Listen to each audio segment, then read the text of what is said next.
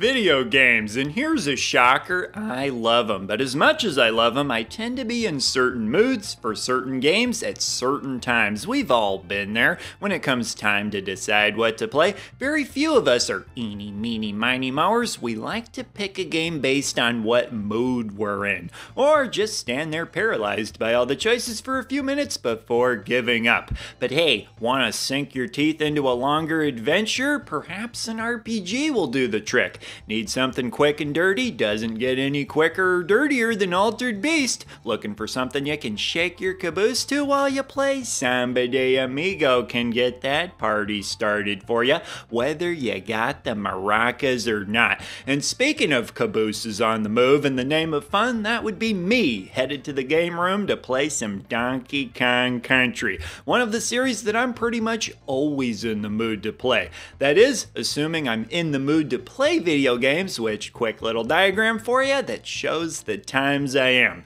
Now, as popular as the Donkey Kong Country series is, it's not loved by everybody. I mean, what game is? So if you're not a fan of the series, I'd like to invite you to sit back, relax, and just appreciate that a series brings other people a lot of enjoyment. You could even think of yourself like a parent watching kids playing. You wouldn't tell a kid what they're having fun with is stupid, would ya? Well, let us have our fun too, adults or not.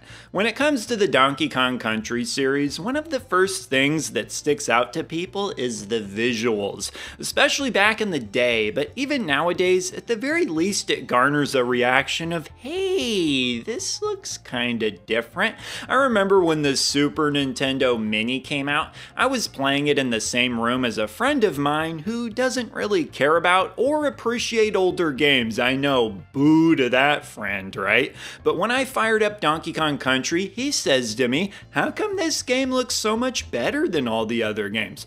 To which I immediately thought, well, the other Super Nintendo games use more traditional sprite work that I think is beautiful in its own right, but the answer I gave him is that the game was made using pre-rendered 3D models that were then translated into 2D sprites. And that's the answer I gave him because that's what it is. At the time of release, it was especially groundbreaking, at a time when the video game industry was changing very fast and the ability to wow people was much more plausible. Although wowing the gaming community as a whole typically came with new hardware, new consoles that could do new things. But here was a game in Donkey Kong Country that released 4 years after the console's initial launch in Japan. The amount of hardware that was pumped out between 1990 and 1994 was staggering, and yet here was a game made for 1990's Super Famicom hardware that many people found to be far more enjoyable and impressive than a large majority of all of that, squeezing what they could out of quote-unquote outdated hardware, a very Nintendo-like move despite the game being developed by Rareware. But hold on a second, this game required a significant investment in the Silicon graphics workstations that made the look of the game possible by rendering the 3D models. That's not outdated technology. Very true, but that was the people making the game's problem, not yours. All that you, the person playing the game, had to do was buy the game from Toys R Us or wherever, make sure your Super Nintendo still works, stick it in there, and enjoy. No new console or hardware to debate over whether it's worth the investment of buying. Alright, but what about those people who made the game? They must be kind of important, right? Let's talk about them. Rareware, who would go on to be well known for their tremendous output on the Nintendo 64. But leading up to the release of Donkey Kong Country, they were most well known for making a bunch of games for the original Nintendo, including the infamous Battletoads, which, coincidentally, one could argue tested the limits of what the NES could do, pushing the boundaries of how pissed off from difficulty a player could get. With Donkey Kong Country, Rare was being given a lot of trust. I mean, Donkey Kong was basically Shigeru Miyamoto's baby, seeing as he was the creator of the 1981 arcade game that was such a massive hit. Quick question for you, what do Far and Nintendo have in common? Yep, you guessed it. They both felt threatened by Aladdin. In the case of Nintendo, it was Sega's Aladdin video game that made waves for how impressive its visuals and animations were. Having been worked on by actual Disney animators, it was a head turner, but Nintendo wanted people's heads to keep turning until they landed onto something for Nintendo. At the time, mascot platformers were all the rage, but with so many failed attempts to create new mascots, it made sense for Nintendo to lean on an already established character of their own, even if DK was to be given a new look and feel, not to mention be turned into the hero. My first impression of Donkey Kong Country couldn't have been under better circumstances. Well, almost. One of my older sisters was having a pizza party at a pizza parlor with her soccer team, and as per usual, I was dragged along. I tell ya, there were some places I was more happy to get dragged to than others, and a pizza party was definitely one of them, especially one that had, oh my goodness, is that Donkey Kong Country hooked up to a TV for everyone to play? Except I didn't know what Donkey Kong Country was at the time, so it was more like, oh my goodness, they have video games here? Hey, that was all it took to light my jollies as a kid. I went over to check it out and it just looked so fun. I didn't have a Super Nintendo as a kid, so this was novel for multiple reasons. A shiny new game on a console I didn't own. Only problem was that, as per usual, being in the little brother tier myself, naturally the bigger kids hogged it. So there I was, sad and straining to get a look at it. No turns for poor little me. But now I'm 6'4", own the game myself, and can have as many turns as I want. Who's getting the last laugh now? Me! The answer is me! All I had to do was wait 20 years. But as for the game itself, the first thing that always stood out to me is the way that it uses color. The game really nails down the whole being in the country vibe. You can't just go throwing the word country into the name of your game and expect to get away with it unless you back it up. And this game knows it. The trees are vibrant, caves are appropriately moody with cool lighting effects, the water stages are atmospheric, there's a grouchy grandpa figure in a cabin. It doesn't get any more authentic than this. Okay, but what about the gameplay? Well, all the hallmarks of a platformer are here. You can run, you can jump, but you can also roll, throw barrels, and we're talking every kind of barrel your heart could desire. You can swing on ropes, blast yourself in and out of barrels, and ride in a minecart. Who wants to watch a 2-hour video about why the minecart stages are one of the greatest things in existence? Count me in, just give me 6 months to make that video and I'll have it ready. The game just feels like it's constantly giving you fun stuff to do. Oh, and how could I forget the animal buddies? Clearly inspired by Mario riding Yoshi, arguably one of the most satisfying parts of Super Mario World. Rare thought, hey, why not have a whole bunch of different animal buddies that you can tear around on? It's essentially a clever way of giving the player a power-up. It even makes the water stages a romp to play through. A real power trip, slicing and dicing your way through all the baddies on a swordfish. In fact, you know what? I would say that romp is actually a pretty good way to describe how it feels to move through the game. There's an energetic yet carefree nature to the game. The controls feel incredibly smooth, movement is fast, and there's a certain rhythm to the gameplay. I don't think this is any coincidence either, as taking out each enemy makes a satisfying sound and mark on the screen that almost feels like a musical note in the symphony that is your run through the stage. Not quite to the extent of something like Rez, where that effect is far more blatant, but it's enough to give the game a good feel. Tying the experience of the game all together quite nicely would be the soundtrack, which is excellent. Heck, the musical track for the water stages goes so deep it brings out emotions you didn't even know you had. Oh, I love my mom even more than I thought I did. I should call her and tell her why.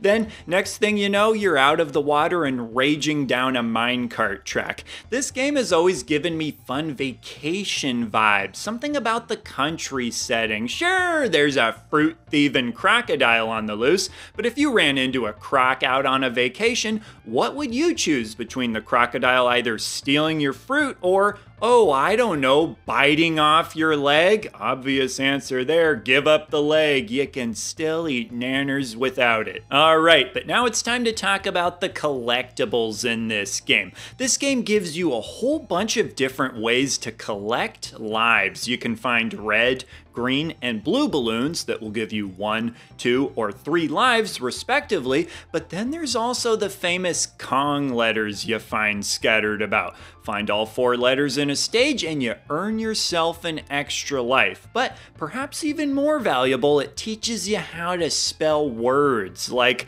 Kong. And they try to say video games aren't good for you. There's also the golden tokens that are shaped like the various animal buddies. Collect 3 of any one of them and you'll unlock a bonus area where you can earn a ton of additional lives. And if all of this still isn't enough opportunity to earn extra lives, there's one more way you can do it that's perhaps the easiest method of all. Okay, so remember how there's red, green, and blue balloons that you can collect for extra lives? That's great, but what about yellow? Well, even better than that, you can collect yellow bananas. And there's a lot of them. Nanners here, nanners there, nanners in your underwear. Hey, sometimes I like to hide them in places where nobody will look. Never underestimate a banana thief. Words to live by. I pretty much never leave the house. For every 100 bananas you collect, you'll earn yourself an extra life. And trust me, you can really start to rack up the lives, especially when you factor in all the other ways you can also earn additional lives. And check this out, the official player's guide basically tells you that you suck at the game if you're unable to accumulate enough extra lives. It reads, the average player should be able to keep playing for a long time and not have to worry about running out of lives. That means they're saying if you run out of lives, that makes you a below average player, which is just a more sugary way of them saying you suck. But here's the thing, Donkey Kong Country has a reputation for being a difficult game. So as much as the game gives you lots of opportunities to earn extra lives, it also gives you lots of opportunities to die. I would still categorize it as fair difficulty though, as within the individual stages themselves, they do a great job of introducing mechanics and hazards you'll need to master early in the stage, then ramping up those same challenges as the stage moves along. Also, you can continue as many times as you want, but here's where Donkey Kong Country gets kind of weird. You can only save once you've reached Candy's save points, which sometimes you have to beat a whole bunch of stages in a row before you can do this. But after you reach it, you can save as many times as you want. So the hardest parts of the game end up being the stretches where you have to beat multiple stages in a row before you can save. Plus, if it's your first time playing the game, you don't even know how many more stages it's going to take to get to the next save point. So there you are, doing everything you can to beat a stage. You finally beat it, and come on, give me a save point. It's another stage I gotta beat. To get around this a little bit, if you happen to reach the Funky's flight stop first, you could always just fly back to a different area and save there, then fly right back. I don't know, the whole setup just feels kinda weird to me. Although, as a longtime player, I do appreciate the extra challenge, even if it does come from something strange. Another thing that some players find to be strange about the first DKC in particular is is the secret areas, or rather, how you find them. The game does give subtle hints here and there, but I found that the best way to find them was often just holding a barrel in front with Diddy Kong and then brushing up against walls to see if they would break. Yep, secrets hidden by walls. Kind of reminds me of Castlevania or even Dark Souls. That's another thing I've learned from video games. I don't trust walls. I just never look at them the same way anymore. Add it to the list of things video games have taught us. As for the hints that the game will sometimes give you, they can vary, but here's some advice. Follow the bananas. Sometimes it's just a single banana that clues you in too. And again, words to live by. Bananas lead to great things. I found some really cool stuff this way. Alright, now when talking about the sequels, Donkey Kong Country 2 and 3, most of what I've said so far applies to them as well, but I do want to highlight some of the key differences that stand out to me. Starting with Donkey Kong Country 2, Diddy's Kong Quest. Don't get your tongue tied up in a knot on that one. And seeing as we were just talking about reaching the bonus areas, let's start with that. This game makes the secret areas easier to find with much less subtle hints, but still subtle enough to make you feel like you found something cool. Although it does make me understand why in the first game they wanted to make the secrets, well, more secret, with the idea being to make it more exciting when you, hey, I found a secret. That being said, I can understand some players feeling like it was overly cryptic, and even I'll admit that multiple times it amounted to jumping into death pits just to see if there was a secret barrel down there. But regardless of how secret or kinda secret some of the secrets might be, some might just argue forget the secrets altogether, as they just hamper the speed and flow of the gameplay.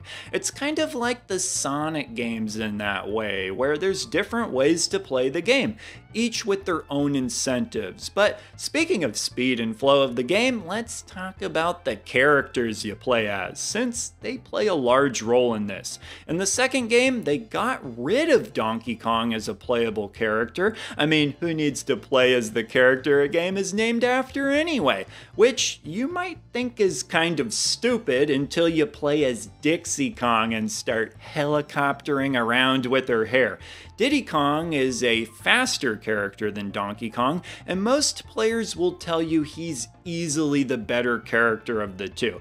My guess is that because Rare was trying to sell us on Diddy Kong, who was a brand new character at the time, they were inclined to make sure he felt good to use. The official player's guide calls Diddy a wannabe. Geez, this thing talks a lot of crap. Regardless, Diddy Kong became the lead for the second game because he feels so good to use. That helicopter hair though, that can really save your butt from a lot of bad situations, I tell ya. In addition to some of the animal buddies from the last game, there's new additions to this game as well, of which my personal favorite by far is Rattly the rattlesnake. I mean, just look at that face! And bouncing around the stages like a pogo stick? Now this is fun. Definitely some of the stages that I look forward to the most. Now, when it comes to saving your progress in this game, you can luckily save as much as you want. That is, assuming you have the coins required to do so. Although these specific coins are pretty easy to come by, especially compared to the newly introduced DK coins, so it shouldn't be much of an issue. The other fortunate thing is that you can save fairly early on in each area, and on average earlier than the save points in the first game. Alright, now what about the theme of the game? Back to the beautiful countryside, right? Wrong. The second game has a much darker theme and doesn't really give off the stereotypical being out in the country vibe as the series' namesake would imply. But the whole piratey theme of the game is done so darn well that I'd say who cares, as would many others. Plus, in a trilogy of games, variety is appreciated. If you do really like the countryside theme of the first game though, the third game has you covered. I love the atmosphere of this game. Remember how I said the first game gives me vacation vibes? Well, so does this game in a big way. If I had owned this game back in the day, I would have liked to go on a vacation where I bring my Super Nintendo to a cabin by a lake and then play this game during the downtime in between the outdoors stuff. Sounds like the dream. Did anybody ever do that? If so, please tell me about it so I can live vicariously through your story. Okay, but now we unfortunately have to talk about some of the hate that this game gets. A burden many third entries in a series carry, although this may be becoming an outdated trend, as I feel like lately I see more and more people saying that the hate is unwarranted. Then I see the actual people supposedly doing this hating. Where did they all go? When it comes to what the hate was for, maybe it's because in 1996 people had moved on to the next generation, but it might just be as simple as people not liking Kiddy Kong, who is a big baby, literally. I think he far from ruins the game, but I can still see why he's not people's favorite. His drawbacks are as follows: slower at accelerating from a stop, slower at climbing, can't jump as far or as high, and a larger hitbox while swimming. Great, who even cares what the upsides are with those kinds of negatives? And as a nice little cherry on top, he does this annoying crying thing when you lose a life. This is coming hot off the heels of Yoshi's Island too, with Baby Mario winding up a storm. What was going on back then? Maybe it was part of Nintendo's strategy in the mid-90s?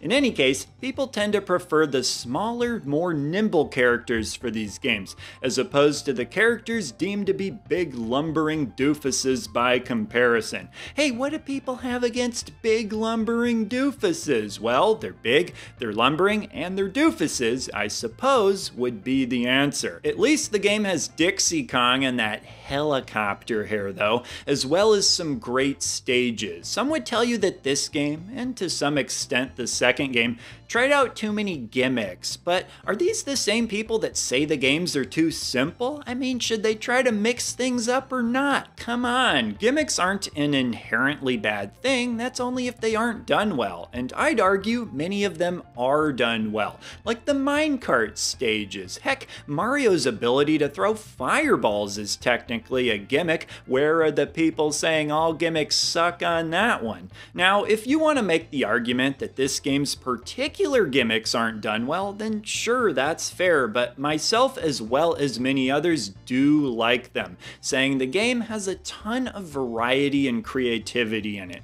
Plus, you still spend most of the time running and jumping, so it's not like it loses its platformer roots.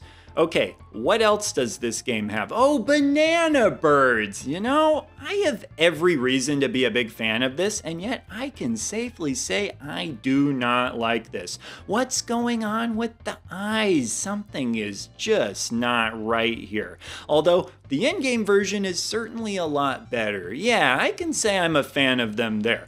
Just as I can say I'm a huge fan of this entire trilogy as a whole. My goodness.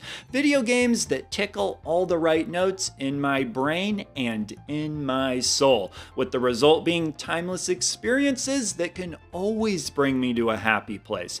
You know, when it comes to platformers, which might just be my favorite genre, I think one of the biggest things it comes down to for me is what I describe as joyful movement. Something all my favorite games do well. Heck, Rocket Knight has a jetpack that's a blast, literally and figuratively. And the Donkey Kong Country games, it's the flow of movement, the bouncy, smooth, rhythmic flow that makes you feel like you're building up momentum as you progress through the stages. I've also found that when getting people into retro gaming initially, these games seem to be fairly effective at doing so, making them a good representative for retro gaming.